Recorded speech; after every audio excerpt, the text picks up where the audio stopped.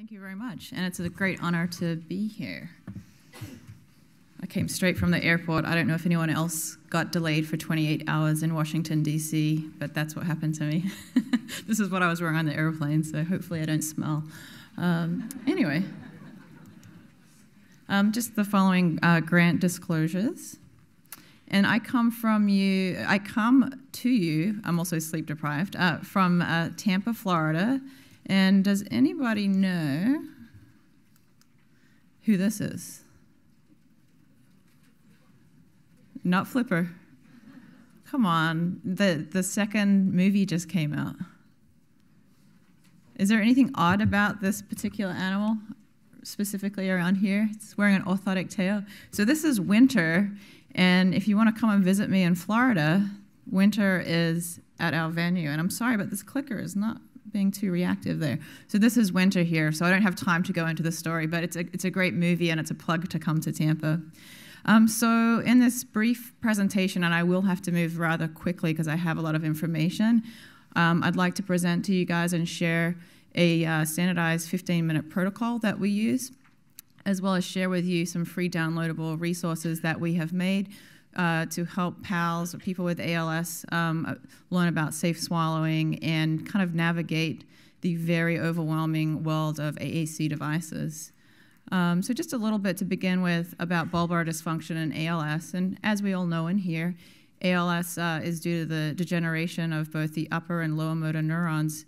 And this gives rise to the following supranuclear symptoms: overall spasticity, muscle stiffness, slowness, hyperreflexia, hyperfunction, and at the same time, a bulbar palsy, atrophy, flaccid paresis, decreased strength, force, fasciculations, and velopharyngeal incompetence. And so we think about ALS speech. ALS patients will present with a mixed flaccid spastic dysarthria eventually, but in the beginning, the predominant degeneration will kind of give you a telltale sign that the speech will sound either spastic or flaccid. And here's an example of an individual with a spastic dysarthria with ALS.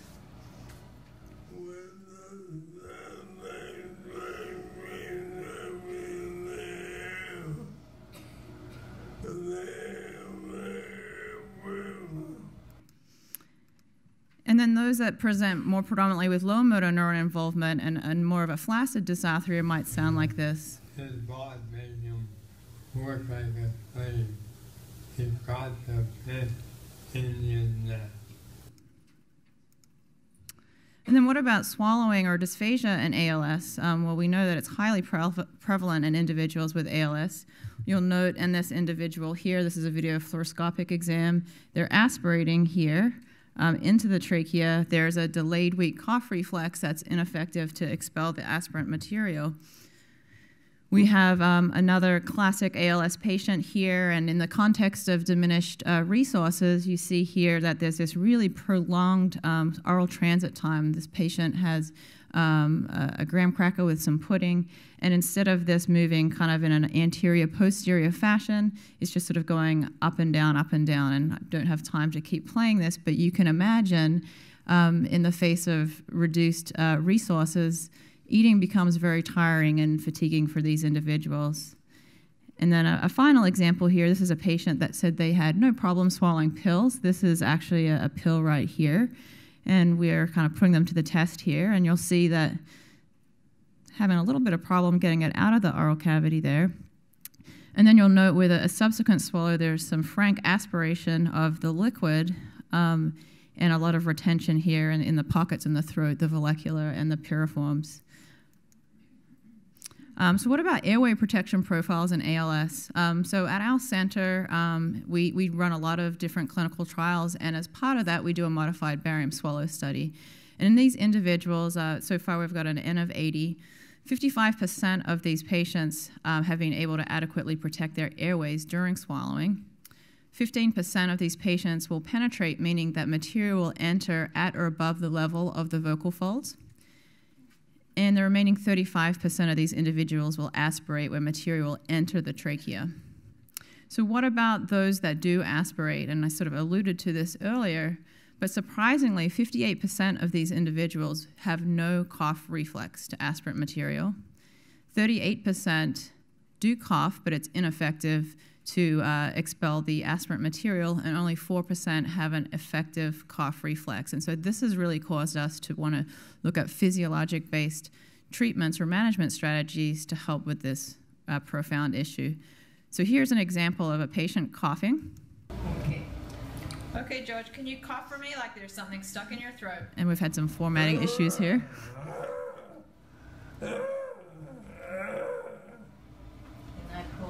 He doesn't look like that in real life, but I use a Mac and we have been struggling with some formatting.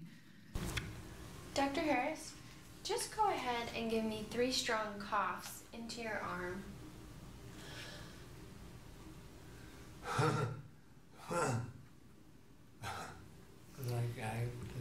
And so you can imagine if these individuals are aspirating, which both of them do, how effective they'll be at protecting their airway. Here's just a video vignette that I've prepared that hopefully will play to show you the full spectrum of individuals with different degrees of airway protection. We'll start with 2 ALS patients that have adequate or normal airway protection during swallowing.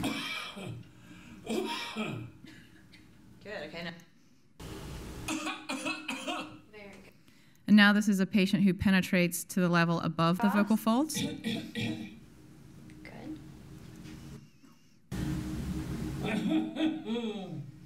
Now we're going to move down the spectrum to a penetrated to the level of the true vocal folds. Good. An aspirator. And I think that video is not going to play, but we'll move on. And now a silent aspirator. Good. Now cough hard like you have something stuck in your throat. So hopefully you can appreciate there the perceptual differences, and dystocia or disordered cough in ALS, if you think about it, due to the spasticity from upper motor neuron degeneration leads to hyperventilation, decreased lung compliance and capacities, and concomitantly the atrophy and lower motor neuron involvement can lead to decreased intrathoracic pressures, decreased chest wall expansion, which is important for inspiration, and decreased elastic recall forces, which is very important for expiration. So we've done some work at the University of South Florida where we've compared objective measures of voluntary cough spirometry in ALS patients who have safe airway protection during swallowing versus those that have unsafe or aspirate during swallowing. And I don't have time to go into all the details here, but you can kind of see here that there are differences here. This is the compression phase duration highlighted here in red, which is time to glottic closure during the ballistic movement of cough, as well as peak expiratory forces. And when we've done the analysis, we note that individuals with ALS who penetrate or aspirate have half the cough volume acceleration levels as those who do not. And there's actually a poster that we're presenting at the main conference if anyone's interested in further information on this. We've also done some clinical trials looking at the impact of expiratory muscle strength training, and this is the device that we use at our clinic. We have 2 posters actually on this at the main conference as well. This was from 15 patients where we had a 5-week lead-in period and a 5-week pilot study, and we noted significant improvements in maximum expiratory pressure. And we also noted a significant improvement in cough volume acceleration. And although we didn't notice any group differences in airway protection in 2 individuals who penetrated or aspirated prior to EMST, they did not following EMST. So for these 2 individuals, this was clinically significant. We're now conducting an NIH randomized sham control trial. We've recruited 36 patients. This is interim data on 28. And thus far, we are seeing in our active group about a 36% improvement in our primary outcome variable versus a 6% improvement in our sham group. This is an interesting patient who was randomized to the sham group, did 8 weeks of training. Then he crossed over into the EMST group, and you'll note that his MEPS went up quite dramatically. He was really bummed out when our home therapist, who is here today, Michelle Rosado, did a 3-month follow-up that he had dropped down to 85, but we tried to tell him this is a 7-month period, and he's still double what he was at the beginning of the trial. This is not typical, but this was quite a remarkable individual case. So we do have some posters on that at the main conference. So quickly, in our multidisciplinary clinic, this is all of us at Neil's, which we bumped into some of the Harvard crew that are here from that. in Clearwater. And so in our multidisciplinary clinic, it's a one-stop shop. There are 8 different disciplines. Patients come in for about a 3.5-hour appointment. It's patient-centered. They sit in one room, and we rotate in and out. We do a team conferencing or rounding at lunchtime and almost at dinner time at the end. And we only have 15-minute time slots each. We see 20 patients a day. It's fast-paced, proactive, dedicated. But it does present quite a bit of a problem. We do know from research that these multidisciplinary clinics are impactful on survival in individuals with ALS. But as a therapist, having 15 minutes to screen for speech and swallowing is a very arduous task. And so we need a screen to be easy to administer and time efficient, accurate, valid, reliable, and also to utilize validated tools, to have high sensitivity and specificity, to also answer the question, is further evaluation needed, as well as to have time to do adequate patient education. So we've developed a screening tool. It's definitely a work in progress. It's not perfect, and as well as some patient educational booklets to kind of help attack this problem. This is sort of what it looks like here. It's just one page. We have a speech and voice section and a swallowing section, but it utilizes a number of validated and standardized tools, of which I'll go over very briefly now. So for speech and voice, we do a subjective assessment of speech and intelligibility. We also use the ASHA, the American Speech and Hearing Association NOM scale. We use a patient report of communicative effectiveness that's been validated, as well as the speech intelligibility test. We also do education on effective communication strategies, voice banking, and AAC, and we have patient handouts for this, as well as referral to voice banking clinics or an AAC evaluation. So this is what the ASHA NOMS speech scale looks like, and I'm happy to talk with people after this about this, and this is what the voice one looks like.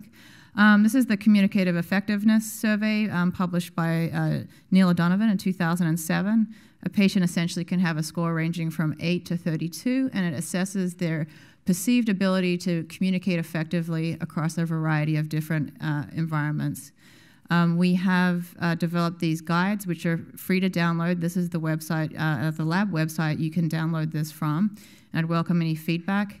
And it's about a 12-page pamphlet that we use that's current in the United States. And we've also developed an AAC comparison chart for PALS that compares different modalities.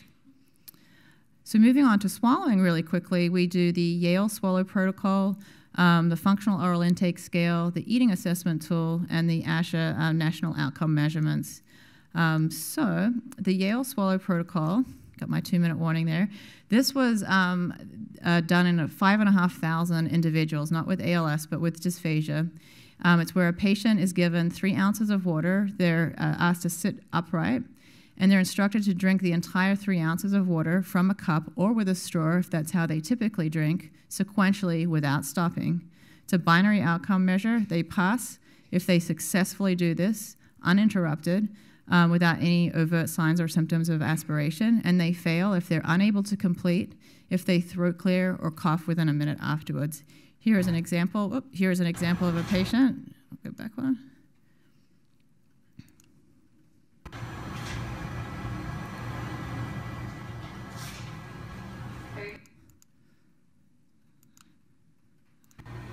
So I want you to take the whole 3 ounces of water, continuously drinking without stopping. And this is an example of a patient passing the exam. Great. And you would wait 1 minute after that. So I'm just going to wrap up here. This is the Functional Oral Intake Scale, and I'm happy to provide information on this later. This is the Eating Assessment Tool.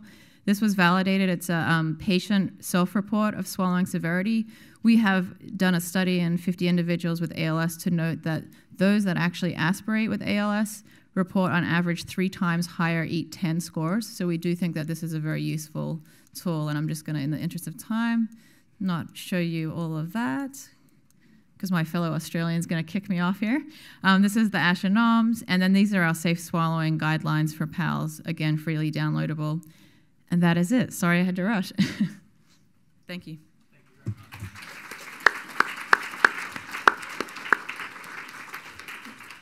I just wonder how many of us swallowed when the video fluoroscopy was on the screen. I certainly somehow, for some reason, always do. Usually someone coughs when I show the coughs. Oh, no, I didn't cough. Yeah. Any questions? Amber Ward from North Carolina in the U.S. Is your screening tool available, as are the pamphlets? No, we haven't made it available. To be honest with you, we just kind of, it's what we came up with, and we're not saying that it's the best thing ever or that anyone else should use it, but that's what we use. And it's the, you know, I took over this ALS clinic about a year ago, and to be completely honest with you, it was, they weren't really doing anything at all. And so I just tried to come together with what I know are, you know, validated tools that are sensitive and specific, and that really give you the most bang for your buck. I will say the 3-ounce water swallow test is great if it's indicated for a patient. Obviously, in some of our patients, you're not going to give them 3 ounces of water to chug. But the eating assessment tool is great. Patients can fill that out. It can be sent out in their home packets.